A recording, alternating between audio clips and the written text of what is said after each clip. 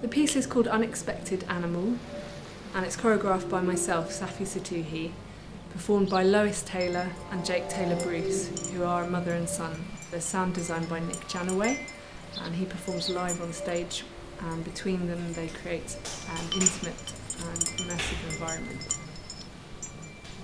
The work came about because I've had a friendship with Lois and Jake for quite some time, the last 3 years, and they were both describing coming into an interesting new chapter in their lives. Jake is about 20 and was about to go off to university, and Lois, is finding herself she's coming into a more mature time in her artistic life.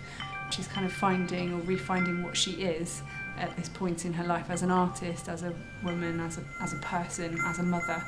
So it felt like a really important moment to capture and to share that with an audience, and to let that intimacy of their relationship and the playfulness unfold in front of an audience, and to share that kind of witnessing of change.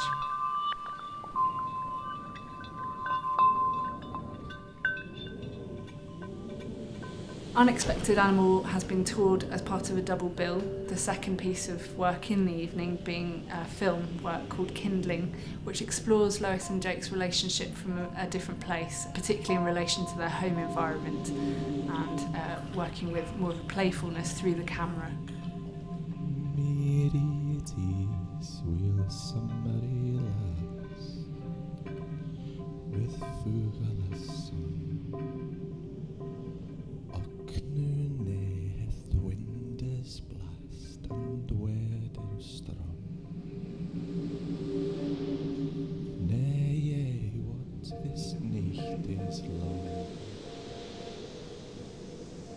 And each with well Mitchell wrong.